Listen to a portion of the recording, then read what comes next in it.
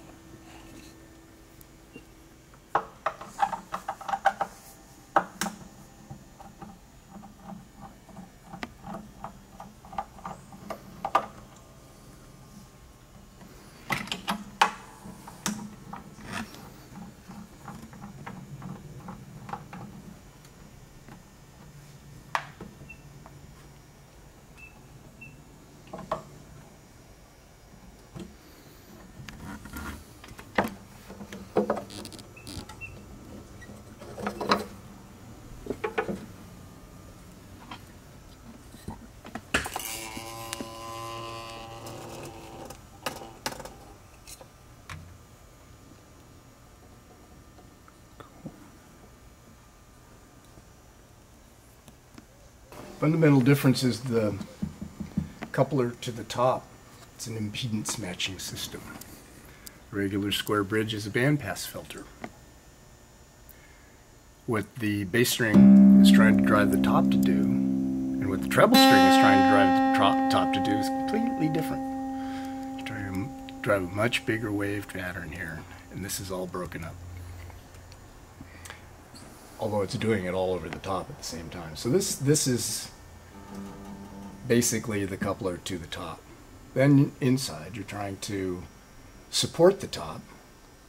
First of all, this is the stupidest place to put a sound hole. You've taken a perfectly good piece of wood with the grain running through it and cut it right in the wrong spot and makes the guitar want to collapse. So Martin put in its X-brace thinking they were going to make it strong. They take two perfectly good pieces of wood, they put a notch in them, and they ruin both of them. I've got other things about that. There's a flying brace, which I think you can probably have seen, that is touching the top right in this area, and then the wings fly down and buttress onto the sides, so that I haven't added all that structural mass to the top, yet I've supported that area, so the top is still free to really move. Then it's got longer bass bars, of course, and shorter treble bars. The neck block is also reinforced with carbon fiber. There's carbon fiber skins on poplar cores. You can see the brace on the back. You can actually see the weave of the carbon in there.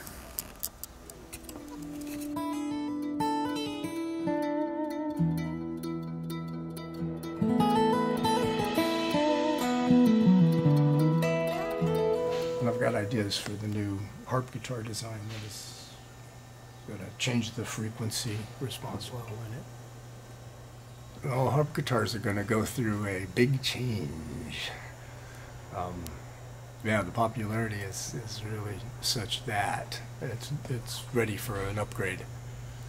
Everybody's got the latest computer and they want a harp guitar that was made in the 20s and 30s. You gotta be joking. You know, these kids are playing, you know, Hotel California, right, on a harp guitar. He needs a cutaway at least. So, but you know, other ways of making the instrument easier to manufacture is really my focus. And the whole system I've got designed for making the instrument revolves around this heart pin. So I'll be able to make necks here. They can make boxes down there. Once we get it tweaked, they can even glue the bridge on, and everything's going to align. That is the biggest problem with harp guitars, and why the necks are never aligned with the cloud up there. They're always a little cockeyed, and sometimes there's a little metal piece, and because they're trying to set the dovetail, and there's so many different angles there, it's impossible to get consistent.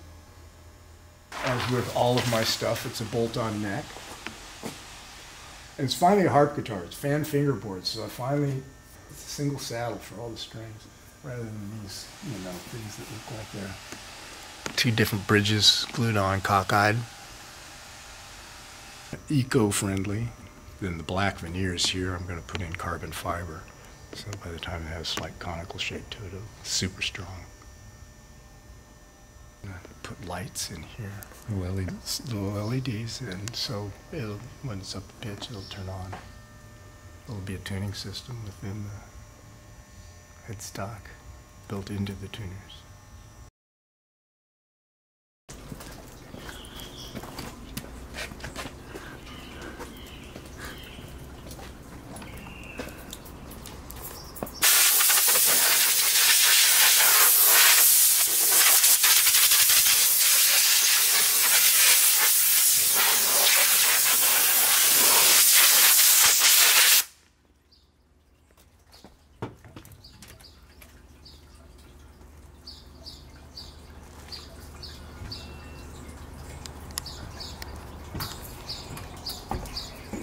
The stump is actually my chia pet.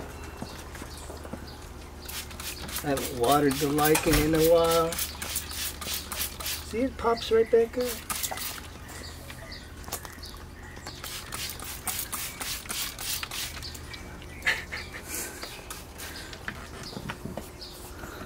a tribute to Michael, Les Paul, and Steve Miller, and of course great advertising for EMG and their cool new pickup system. Had leftover parts from building the harps for Michael's instrument, and then stuff gets carried away. I even forged Michael's signature back there. He brought a godliness to his music.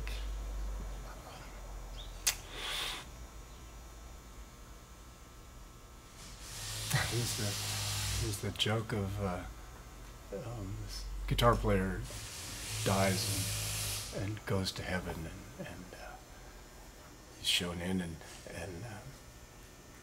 this is his room, and the first night happens, and he could swear that Michael Hedges is next door playing, and this goes on and on. He asks St. Peter, "Is that Michael next door?"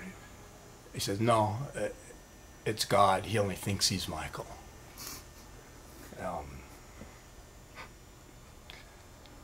Obviously, I still miss Michael too. But Michael lives on in the harp world. That he's spawned this phenomenal group of talented, crazy kids.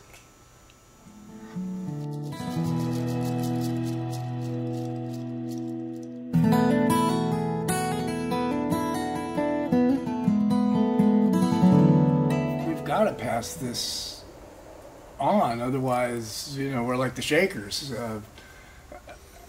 The young talent that's out there now is phenomenal. I mean, I'm now going to sponsor 2 kids, one of whom used to teach in my music store, and another who I think bought one of his first guitars in my music store. Yeah, I've got to get the kids out there. Julian Lang, I want to get him on board. I curated a show here at the museum, Guitars as Art show, many years ago, and had musicians come and play. He was 13 at the time and played for me, so yeah, absolute. Another Jedi warrior I want on my team. Synchronicity to me is very real, but I know that it doesn't happen unless you're in the stream. And right now I guess I'm in the stream because I'm not efforting and things seem to be happening.